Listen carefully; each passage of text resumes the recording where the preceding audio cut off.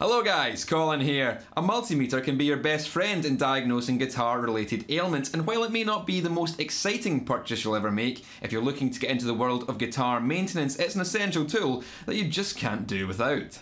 Most multimeters will allow you to measure a range of electrical properties. Resistance, voltage, capacitance, current and inductance are all featured here on my meter, and the two insulated probes allow us to do this with precision and safety. There are many different multimeters available at all different price points, but for your everyday guitar issues, even a very basic meter will give you all the tools to pinpoint your problem. So let's take a look at the simple bread and butter uses of a multimeter that are most useful to us guitarists. For all of these examples, the probes are connected black to common and red to the voltage resistance input. Continuity. Continuity tests ascertain if one point is electrically connected to another. Within the resistance setting of your multimeter, denoted by the Greek letter omega, which stands for ohms, the unit of electrical resistance, there will be a symbol that looks like sound waves. Turning your meter to this setting and touching the probes together will result in the multimeter making a beeping noise. Now we can probe 2 points on any object, and if those points are electrically connected, the multimeter will beep. Cables.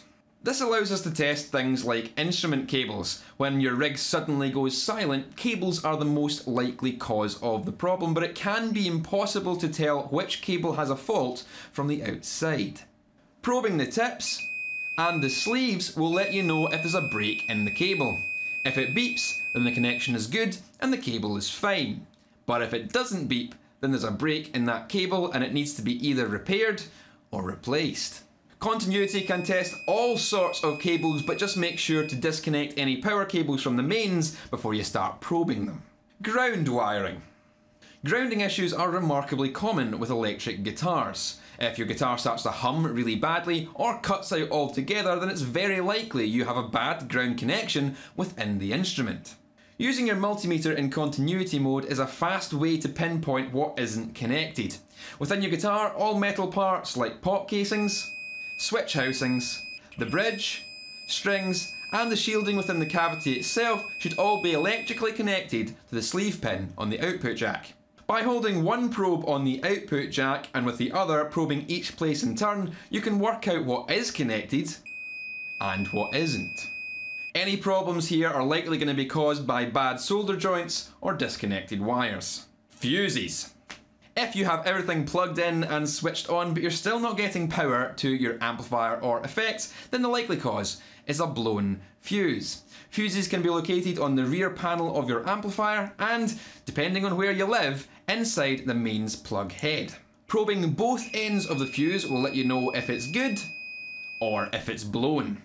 Remember to only use a fuse that's rated for your device. If your device continues to repeatedly blow fuses, then that means the device has developed a fault which requires repair by a qualified technician. Simply sticking in a higher rated fuse doesn't solve the problem and only means the fault will go on unchecked and it will keep drawing more and more current from the supply until your device is damaged beyond repair or it sets fire to itself and everything round about it. Pickups. Perhaps you want to know the DC resistance of your pickups. A pickup's resistance is a shorthand way of estimating how much output a pickup will have. A low resistance reading will mean a quieter pickup, while a high resistance reading will mean a hot or high output pickup. Most pickups will fall somewhere between 5 kiloohms and 20 kiloohms, so we can use the 20k setting on the meter and this will allow us to measure resistances up to that value.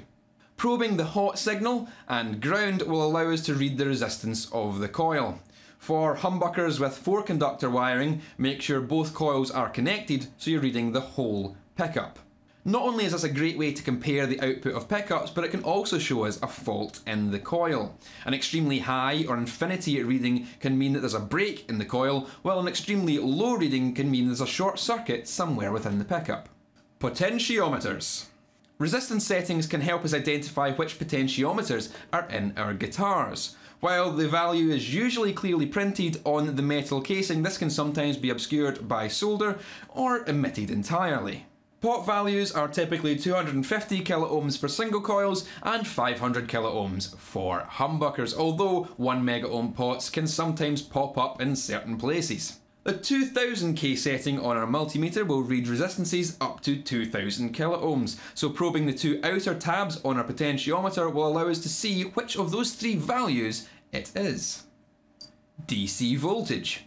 By turning your meter to the section labelled V, which stands for volts, the unit of the electrical property voltage, and ensuring that DC is selected, signified here by the symbol of horizontal lines, we can now measure DC voltage. Batteries supply DC voltage to our effects pedals, active pickups, wireless packs, your mother's sexual aid and more.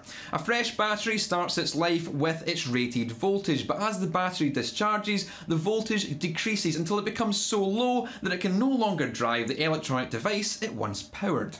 Probing the positive and negative terminals of the battery will show us the voltage the battery is currently outputting, so we can tell if it's fresh or a little bit dead. The electrical components within our effects pedals will operate over a range of a few volts, but they will respond differently to different supply voltages. This is why some guitarists claim that their pedals sound better with a slightly flat battery. That drop in voltage drives the components in a slightly different fashion, producing a different sound from when the battery was fresh. Now that's only the tip of the iceberg when it comes to what you can do with a multimeter, but those basic tests will allow you to troubleshoot the most common problems you're likely to encounter as a guitar player. And as you build your knowledge and experience, you'll be able to move on to much more complex measurement and diagnostics. And if you want to learn more about guitar maintenance, then I highly suggest you subscribe to this YouTube channel, because I'll be doing more videos on the topic in the future. My Patreon's also there for exclusive secret stuff if you want to support me over there, and there's also other videos you've likely not seen. But anyway, that's all for just now, so if you want to keep it loud, I'll see you later. I wonder how many people made an anal probe joke.